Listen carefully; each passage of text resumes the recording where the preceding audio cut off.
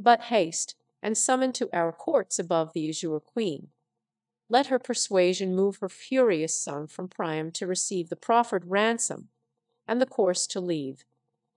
Between where Samos wide his forest spreads, and rocky Imbrus lifts its pointed heads, down plunged the maid. The parted waves resound, she plunged and instant shot the dark, as bearing death in the fallacious bait, from the bent angle sinks the leaden weight. So passed the goddess through the closing wave, where Thetis sorrowed in her secret cave. Then thus the goddess of the painted bow: "Arise, O Thetis, from thy seats below, 'tis Jove that calls." And why, the dame replies, calls Jove his then through the world of waters they repair, the way fair Iris led to upper air. The deeps dividing, o'er the coast they rise, and touch with momentary flight the skies. There in the lightning's blaze the sire they found, and all the gods in shining synod round. Thetis approached with anguish in her face, Minerva rising gave the mourner place. Even Juno sought her sorrows to console, and offered from her hand the nectar bold. 9 days are past since all the court above in Hector's cause have moved the ear of Jove. 'Twas voted, Hermes from his godlike foe by stealth should bear him, but we willed not so. Then heed thee to him, and our mandate bear. Tell him he tempts the wrath of heaven too far, nor let him more our anger if he dread, vent his. Arrived, she heard the voice of loud lament, and echoing groans that shook the lofty tent. His friends prepare the victim, and dispose repast. No longer then, his fury if thou dread, detain the relics of great Hector dead, nor vent on senseless earth thy vengeance vain, but yield to ransom. A lonely Ilian ramparts let him leave, and bear what sterner chills may receive. Alone, for so we will, no Trojan near accept, to place the dead with decent, nor let him death, nor let him danger dread, safe through the foe by our protection led. Him Hermes to Achilles shall convey, guard of his life, and partner of his way. Fierce as he is, Achilles' self shall spare his age, nor touch one venerable hair.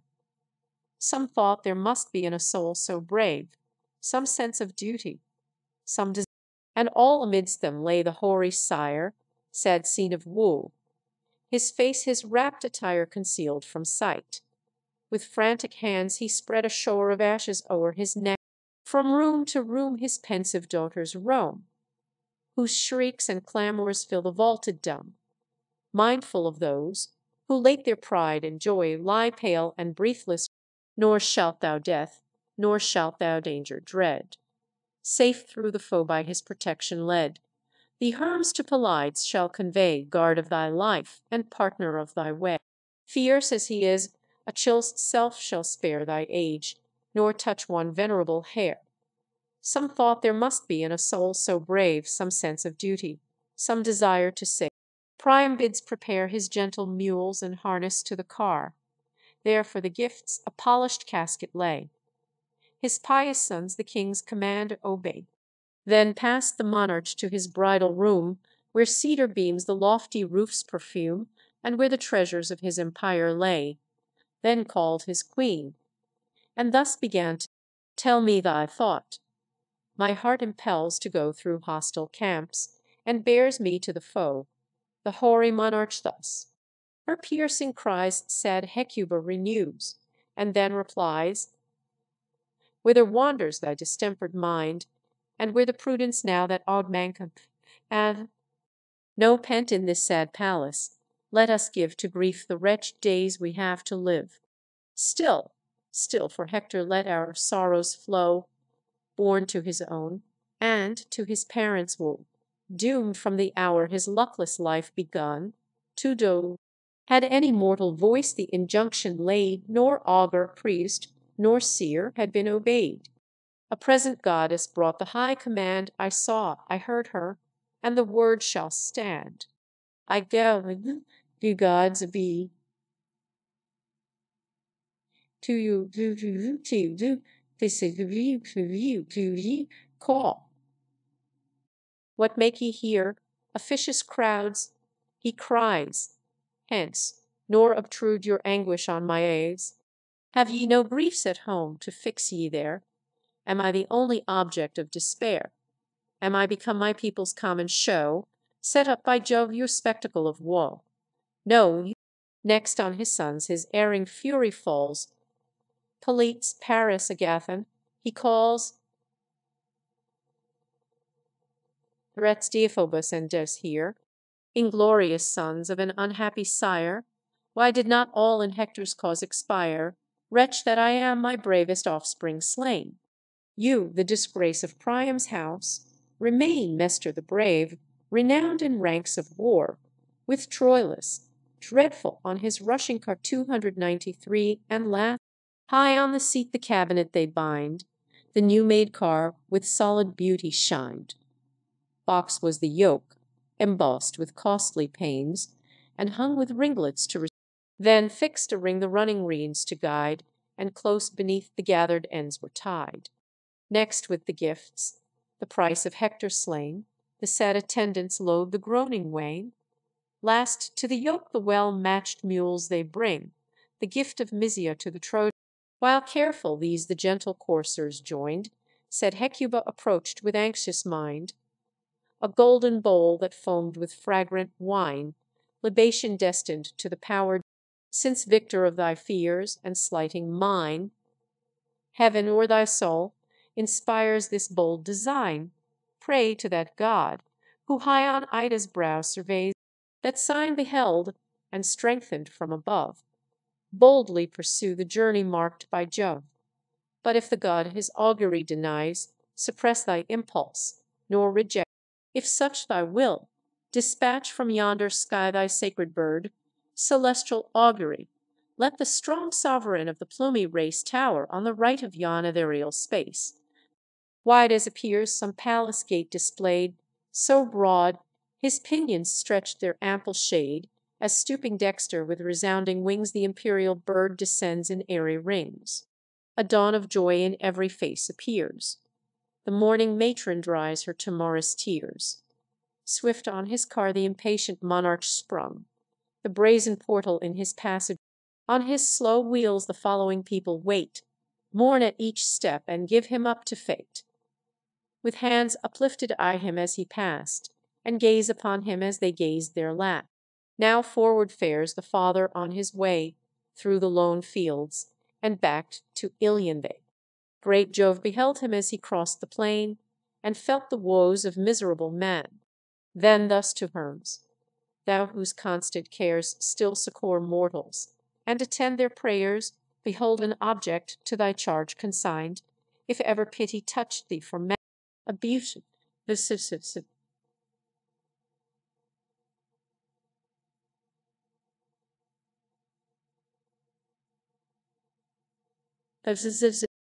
hail, and be blessed, for scarce of mortal kind.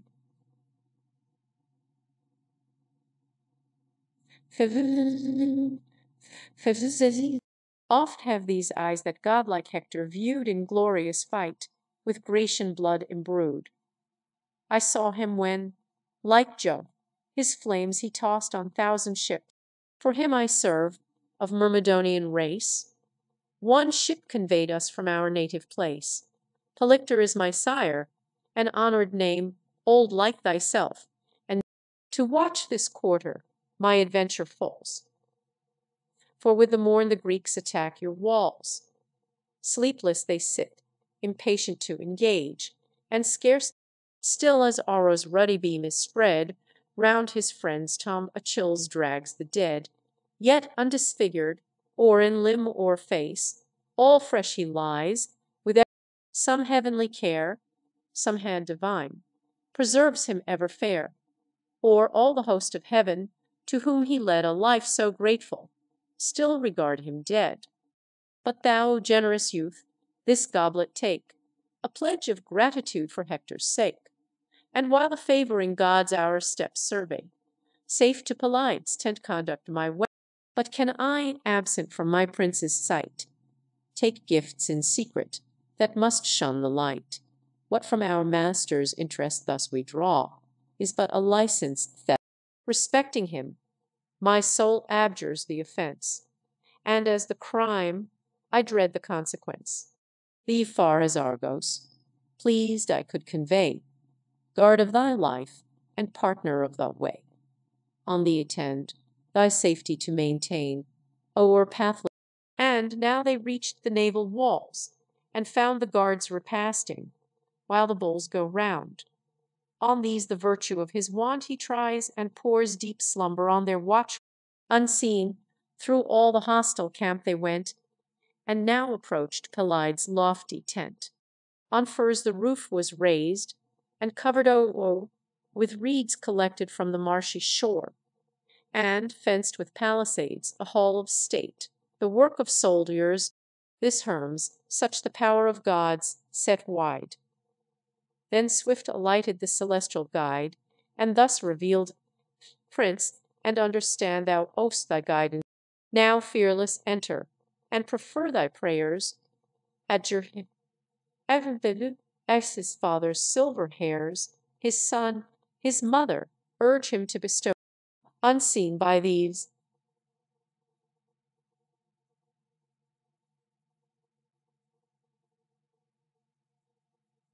Prostrate.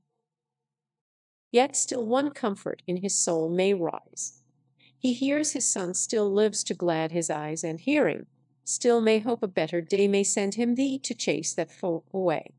No comfort to my griefs, no hopes remain, the best, the bravest of my sons are slain. Yet what a race, ere Greece to Ilion came, the pledge of many a him too thy rage has slain. Beneath thy steel, unhappy in his country's cause he fell. For him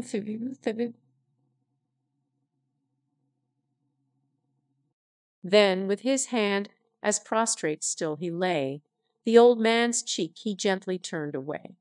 Now each by turns indulged the gush of woe, and now the mingled tides together flow. This low on earth, that gently bending o'er, a father one. The infectious softness through the heroes ran, one universal solemn shower began. They bore as heroes, but they felt as men. Satiate at length with unavailing woes, from the high throne divine Achilles rose. The reverend monarch by the hand he raised, on his white beard and form majestic gaze. Rise, then, let reason mitigate your care. To mourn avails not, man is born to bear. Such is Alas, the gods' severe decree. They are blessed, and only free. Two urns by Jove's high throne have ever stood, the source of evil one, and one of good. From thence the cup of mortal man he fills, blessings to these, to those. The happiest taste not happiness sincere, but find the cordial draught is dashed with care. Who more than Peleus shone in wealth and power, what stars concurring blessed his natal hour, a realm, a goddess to his wishes given, graced by the gods with all the gifts of heaven. One evil yet overtakes his latest day, no race succeeding to imperial sway. An only son, and he, Alas, ordained to fall untimely in a see him in Troy, the pious care decline of his weak age, to live the curse of thine. Thou too, old man, hast happier days beheld. But since the god his hand has pleased to turn, and fill thy measure from his bitter urn, what sees the sun, but hapless heroes falls, war, and the blood of men, bear thy lot, nor shed these unavailing sorrows o'er the dead. Thou canst not call him from the Stygian shore, but thou, Alas, mayst live to suffer more. O give me Hector, to my eyes restore his course, and take the gifts. I ask no more. Thou, as thou mayst, these boundless stores enjoy. Safe mayst thou sail, and turn thy wrath from Troy. So shall thy pity and forbearance give a week. Cease, lest, neglectful of high Jove's command, I show thee, king, thou treadst on hostile land. Release my knees, thy suppliant arts give o'er. Achilles, like a lion, rushed abroad. Automedon and Alcimus attend, whom most he honoured. since he lost his friend, these to inyoke the 2 splendid mantles, and a carpet spread they leave, to cover and enwrap the dead. Then call the handmaids, with assistant toil, to wash the body and anoint with oil, apart from Priam, lest the unhappy sire, provoked to passion. This done, the garments o'er the corse they spread. Achilles lifts it to the funeral bed. Then, while the body on the car they laid, he groans, and calls on loved Patroclus. The gifts the father gave be ever thine, to grace thy manes and adorn thy shrine. 296 he said, and, entering, took his seat of state. Wherefore not thus did Niobe, a form divine, a parent once, whose sorrows equalled thine, 6 youthful sons, as many blooming maids, in one steeped in their blood, and in the dust outspread, 9 days, neglected, lay exposed the dead, none by to weep them, to inhume them none. For herself a rock, for such was heaven's high will, through deserts wild now pours a weeping rill, where round the bed whence Achilles springs, the watery fairies dance and make such griefs, O king, have other parents known, remember theirs, and mitigate thy own. The care of heaven thy Hector has appeared, nor shall he lie unwept and uninterred. Soon may thy aged cheeks in tears be drowned, and all the eyes of Ilion stream. The limbs they sever from the reeking hide, with skill prepare them, and in parts divide. Each on the coals the separate morsels lays, and, hasty, snatches from the rising. With bread the glittering canisters they load, which round the board Automedon bestowed. The chief himself to each his portion placed, and each indulging shared in sweet repast. When now the rage of hunger was repressed, the wondering hero eyes his royal guest. No less the royal guest the hero eyes, his godlike aspect and majestic size. Thus gazing long, the silence neither broke, a solemn scene. At length the father spoke. Permit me now, beloved of Jove, to steep my careful temple. Then he, now, father, sleep, but sleep not here. Consult thy safety, and forgive my fear, lest any Argive, at this hour awake, to should such report thy honored person hear, the king of men the ransom might defer. But say with speed, if aught of thy desire remains unasked. What time the rites require to 9 days to vent our sorrows I request. The 10th shall see the funeral and the feast. The next, to raise his monument be given. The 12th we war, if but in the porch the king and herald rest, sad dreams of care yet wandering in their breast. Now gods and men the gifts of sleep partake. Industrious Hermes only was awake, the king's return revolving in his mind, to pass the ramparts, and the watch to blind. The power descending hovered o'er his head. And sleep'st thou, father? Thus the vision said. Now dost thou sleep, when Hector is restored, nor fear the gracious. When now to Xanthus' yellow stream they drove, Xanthus, immortal progeny of Jove, the winged deity forsook their view, and in a moment to Olympus flew. Now shed Aurora round her saffron ray, sprang through the gates of light, and gave the day. Charged with the mournful load, to Ilion go the sage and king majestically slow. Cassandra first beholds from Ilion's spire the sad procession of her hoary sire. Then, as the pensive pomp advanced more near, her breathless brother, at Skye's gates they meet the morning wain, hang on the wheels, and grovel round the slain. The wife and mother, frantic with despair, kiss his pale cheek, and rend their scattered hair. Thus wildly wailing, at the gates they lay. A melancholy chore attend around, with plaintive sighs, and music's solemn sound. Alternately they sing, alternate flow the obedient tears, melodious in their woe, while deeper sorrows groan from each full heart, and nature speaks at every pause of art. First to the corse the weeping consort flew. Around his neck her milk-white arms she threw, and, O my Hector, O my lord, She cries, snatched in thy who now protects her wives with guardian care, who saves her infants from the rage of war. Now hostile fleets must waft those infants over. Why gav'st thou not to me thy dying hand? And why received not I thy last command? Some word thou wouldst have spoke, which, sadly dear, my soul might keep, or utter with a tear. The mournful mother next sustains her part. O thou, the best, the dearest to my heart, of all my race thou most by heaven approved, and by the immortals even in death sentenced, 'tis true, by his inhuman doom, thy noble corse was dragged around the tom of him thy warlike arm had slain, ungenerous insult, impudent. Sad Helen next in pomp of grief appears. Fast from the shining sluices of her eyes fall the round crystal drops, while thus she cries: Ah, dearest friend, in whom the gods had joined to in 198 the mildest manners with the bravest mind, now twice 10 years, unhappy years, are o'er since, when others cursed the authoress of their woe, thy pity checked my sorrows in their flow. If some proud brother eyed me with disdain, or scornful sister with her sweeping train, thy gentle accents softened all my pain. For thee I mourn, and mourn myself in thee, the wretched source of all this misery. The fate I caused for ever I bemoan. Said Helen has no friend, now thou art gone.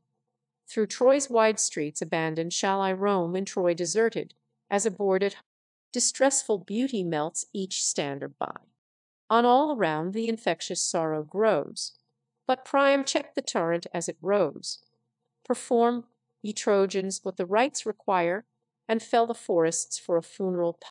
These toils continue 9 succeeding days, and high in air a sylvan structure raise. But when the 10th fair morn began to shine, forth to the pile was borne the man divine, and placed aloft, while all, with streaming eyes, beheld the flames, and soon as Aurora, daughter of the dawn, with rosy lustre streaked the dewy lawn, again the mournful crowds surround the pyre, and quench with wine the yet remaining fire. The snowy bones his friends and brothers place, with tears collected, in a golden vase. The golden vase in purple palls they rolled, of softest texture, and inwrought with. Last over the urn the sacred earth they spread, and raised the tomb, memorial of the dead. Strong guards and spies, till all the rites were done, watched from the rising to the setting sun. All Troy then moves to Priam's court again, a solemn silent. Such honours Iliad to her hero paid, and peaceful slept the mighty Hector's shade. 300 concluding note. We have now passed through the Iliad, and seen the anger of Achilles, and the terrible effects of it at an end, as that only was the subject of the poem, and the nature of epic poetry. I need not mention that Troy was taken soon after the death of Hector by the stratagem of the wooden horse, the particulars of which are described by Virgil in the 2nd book of the Aeneid. Achilles fell before Troy by the hand of Paris, by the shot of an arrow in his heel, as Hector had prophesied at his death. Lib. Thi. The unfortunate Priam was killed by Pyrrhus, the son of Achilles. Ajax, after the death of Achilles, had a contest with Ulysses for the armour of Vulcan, but being defeated in his aim, he slew himself through indignation. Helen, after the death of Paris, married Deiphobus his brother, and at the taking of Troy betrayed him in order to reconcile herself to Menelaus her first husband, who Agamemnon at his return was barbarously murdered by Aegisthus, at the instigation of Clytemnestra his wife, who in his absence had dishonoured his bed with Aegisthus. Diomed, after the fall of Troy, was expelled his own country, and scarce escaped with his life from his adulterous wife Aegial, but at last was received by Daunus in Apulia. Nestor lived in peace with his children in Pylos, his native country. Ulysses also, after innumerable troubles by sea and land, at last returned in safety to Ithaca, which is the subject of Homer's Odyssey. For what remains, I beg to be excused from the ceremonies of taking leave at the end of my work, and from embarrassing myself or others with any defenses or apologies.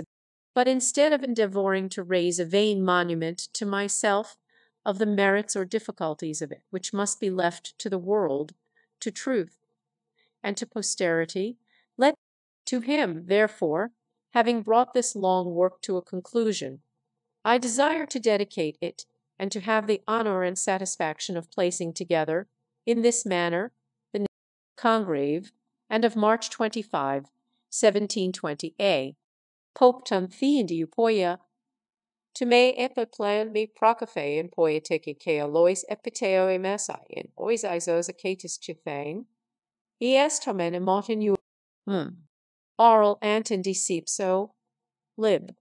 I. 17.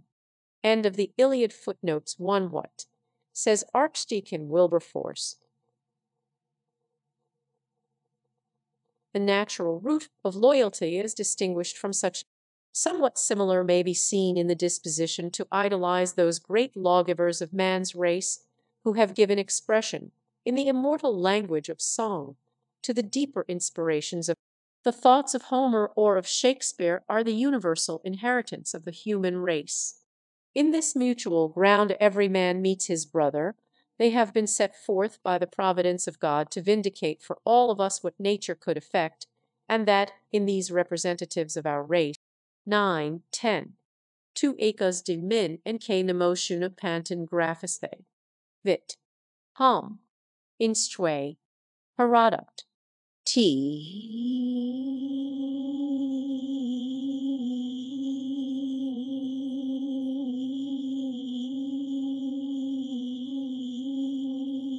If.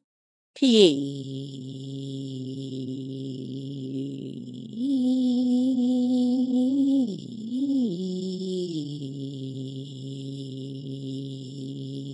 299. Sk. 100. 200 yen and T.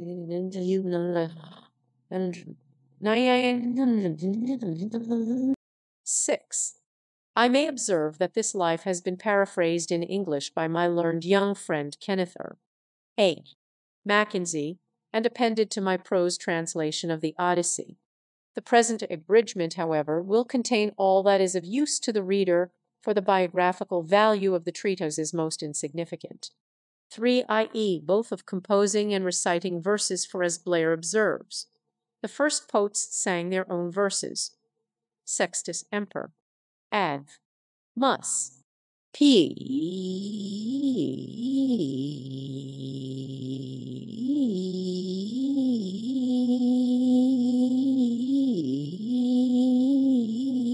360. Ed. Fabric. Auameligi toi keoi poete melipoio elegante, ke tau omero ep to pale pros lurin edito. The voice, observes Heron, was always accompanied by some instrument. The bard was provided with a harp on which he played a prelude, to elevate and inspire his mind, and with which he accompanied the song when begun. His voice probably preserved a medium between singing and recitation. The words and not the melody were regarded by the listeners, hence it was necessary for him to remain intelligible to all. In countries where nothing similar is found, it is difficult to represent such scenes to the mind, but whoever has had an opportunity of listening to the improvisation of Italy can easily. 94. For should it not be since my arrival? Asks Mackenzie, observing that poplars can hardly live so long. But setting aside the fact that we must not expect consistency in a mere romance, the ancients had a superstitious belief in the great age of trees which grew near places consecrated by the presence of God. See Cicero de Legii sub init, where he speaks of the plane tree under which Socrates used to walk, and of the tree at Delos, where Latona gave birth to Apollo.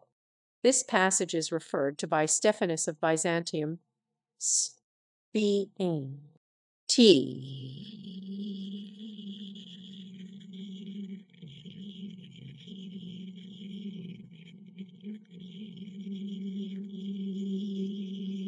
P.